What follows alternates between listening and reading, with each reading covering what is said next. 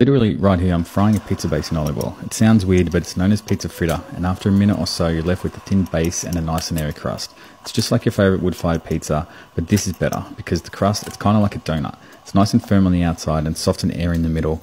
Finish under the grill with your favorite toppings. I use tomato paste, nduja, which is a spreadable spicy sausage, taleggio, and thyme. I'm not joking, this one is a must try at home.